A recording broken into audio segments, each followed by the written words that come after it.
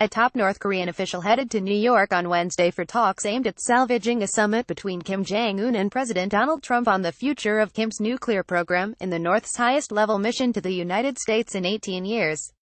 Associated Press reporters saw Kim Yong-chul at Beijing's airport just after noon. South Korea's Yonhap news agency cited diplomatic sources as saying that Kim was on an Air China flight to New York that departed later Wednesday afternoon. Yonhap said Kim, who had arrived in Beijing on Tuesday, was traveling with 5 other North Korean officials. Story continues below. Advertisement. Kim, one of North Korean leader Kim Jong-un's most trusted aides, is a former military intelligence chief and now a vice chairman of the ruling party's Central Committee. North Korea's mission to the United Nations in New York is its sole diplomatic presence in the United States. That suggests Kim might have chosen to first go to New York because it would make it easier for him to communicate with officials in Pyongyang, North Korea's capital. North Korea and the United States are still technically at war and have no diplomatic ties because the 1950-53 Korean War ended with an armistice, not a peace treaty. Trump confirmed Tuesday that Kim was to hold talks with Secretary of State Mike Pompeo. But it wasn't immediately known what else he would do in the United States. South Korean media speculated that he was carrying a personal letter from Kim Jong-un and may push to travel to Washington to meet with Trump.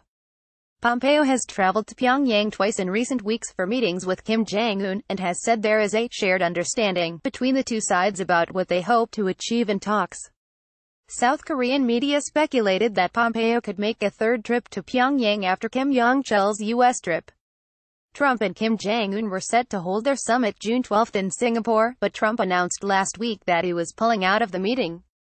Since then, he has suggested the summit could be back on, and Kim Yong-chul's trip to the U.S.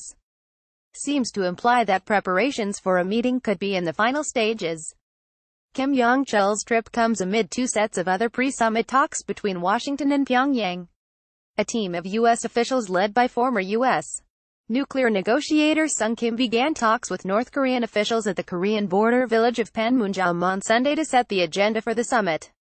Story continues below. Advertisement. And North Korean delegation led by another of Kim Jong-un's trusted aides, Kim Chong-sun, flew to Singapore on Monday night for talks with U.S. officials to discuss logistical issues for the summit. Details of those talks hadn't emerged yet. North Korea's flurry of diplomatic activity following a torrid run in nuclear weapons and missile tests in 2017 suggests that Kim Jong-un is eager for sanctions relief to build his economy and the international legitimacy the summit with Trump would provide.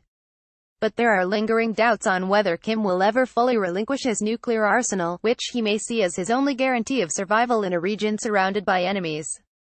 While there have been a few instances in which countries were persuaded to abandon their nuclear ambitions in exchange for sanctions relief and compensation, none of the cases are directly applicable to North Korea, which has advanced its nukes further and with greater zeal than any of the others.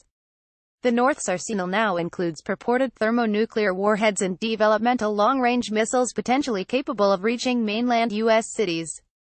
But South Korea, which has lobbied hard for the talks between Trump and Kim, has insisted that Kim can be persuaded to abandon his nuclear facilities, materials and bombs in a verifiable and irreversible way if offered credible security and economic guarantees. China, North Korea's longtime ally and chief trading partner, has sought to position itself as a key intermediary in talks over Pyongyang's nuclear weapons program. Beijing backs the North's proposal for a phased and synchronized denuclearization process, while the United States insists on a comprehensive one-shot deal in which North Korea eliminates its nukes first and receives rewards later. Russia said Wednesday that its foreign minister, Sergei Lavrov, will travel to North Korea for talks on Thursday. Story continues below. Advertisement. Kim Yong-chul would be the highest-level North Korean official to travel to the United States since 2000, when Vice Marshal Jo Myung-rok visited Washington and met President Bill Clinton amid warming ties between the wartime foes. Secretary of State Madeleine Albright made a historic reciprocal visit to Pyongyang later in 2000 in a bid to arrange a North Korea visit by Clinton.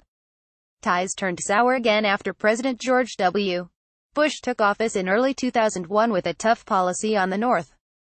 Kim Yong-chul's official title is a vice chairman of the Central Committee of the ruling Workers' Party. Previously, he was a 4-star Army general and a military intelligence chief who is thought to have been behind 2 deadly attacks in 2010 that killed 50 South Koreans and an alleged 2014 cyber attack on Sony Pictures. Both Seoul and Washington imposed sanctions on him in recent years.